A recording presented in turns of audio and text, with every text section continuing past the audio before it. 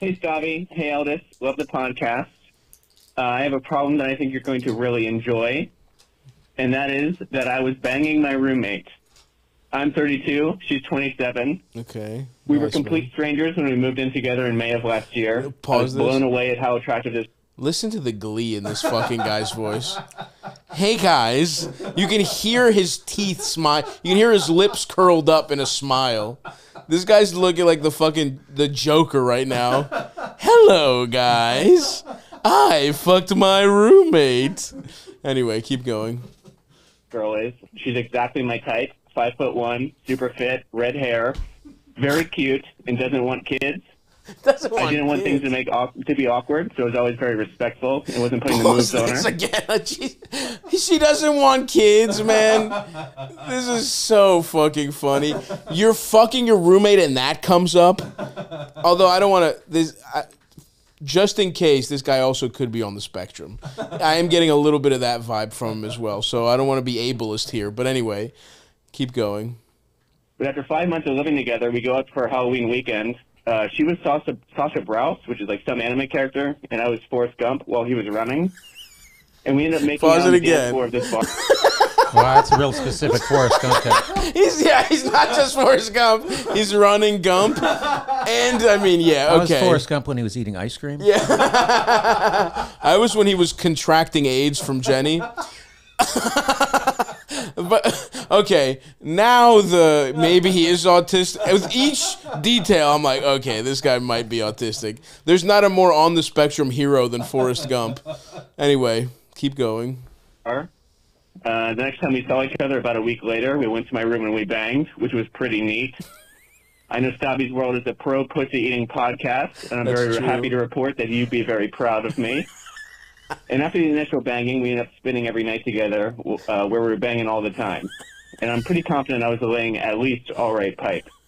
But after a couple weeks of doing this in December, I asked her for exclusive, and not because I have feelings for her, but because I want to raw dog that pussy. Oh my God! And she says she hasn't banged anyone else, and I believe her because we're spending every night together. But after that conversation, we never banged. He said she said she wasn't banging anyone else, and I believe her because we're spending every night. By the together. way, beautiful way for her to slither out of that one.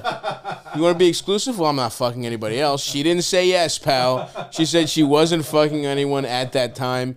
She just fucking got your ass. But anyway, keep going. Again. She starts avoiding me, and after a week, I just straight up ask her if we're still a thing.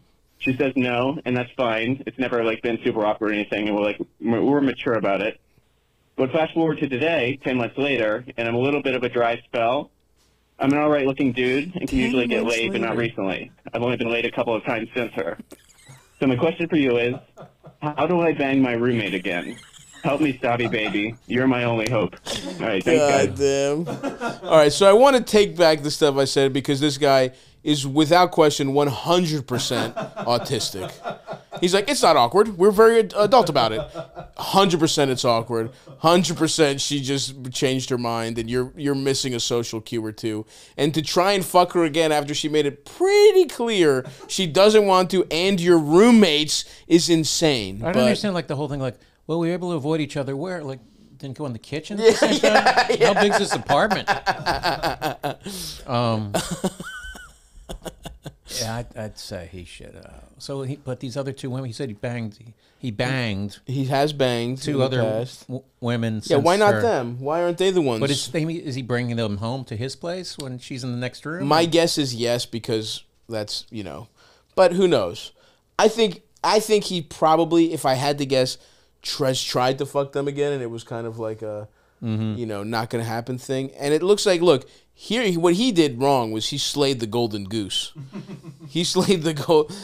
She probably would have kept fucking you at least a few more times without you, but you had to immediately ask to be her boyfriend, which is, and he even said it wasn't because I was it's not because I cared about her, it's because I wanted to raw dog, which is pretty abhorrent behavior.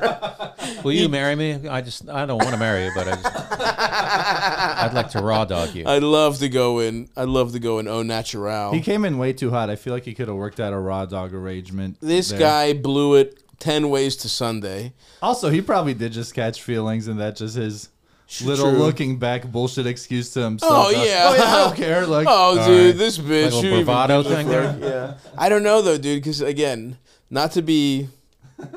But I think he really was looking... Let's just put it this way. I think he was looking at it from, like, a mathematical equations perspective. So I kind of... I think... go ahead. No, please. I was going to say, I think it's probably best not to be banging your roommate. 100%.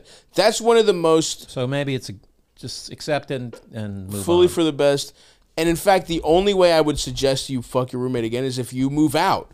And then you can try her again. Look, we've all been there.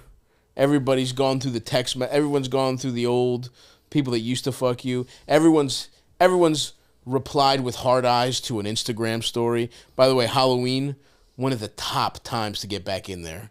Someone you see an Instagram story with a hot costume, you're like, you crushed this, and then see where it goes from there. But yeah, dude, this is a bad idea. Just try and get when we're pussy starved, we make crazy decisions. And also, I this think is one of those. I mean, that could have conceivably ended really badly, and it sounds like Totally. I'm not into this anymore. Exactly. Accept that, leave her alone, and be happy that it didn't end Fully. in a really ugly way. 100%. Exactly. That's a great point. Someone has to move out 98% of the time this happens. People either start dating for a while, and even then, at the end of that, they usually have to fucking move out. So you figured out a way where you don't have to get a new apartment. So until you get a new address, don't try and fuck this woman. I don't try. First of all, it's a high level maneuver to pull it off once, and I think you lucked into it.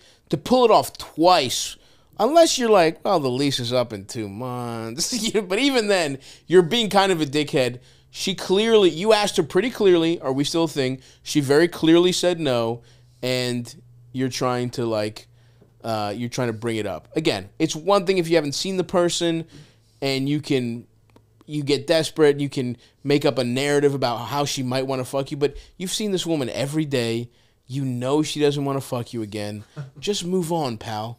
Keep the dry spell. This is not the solution to the dry spell.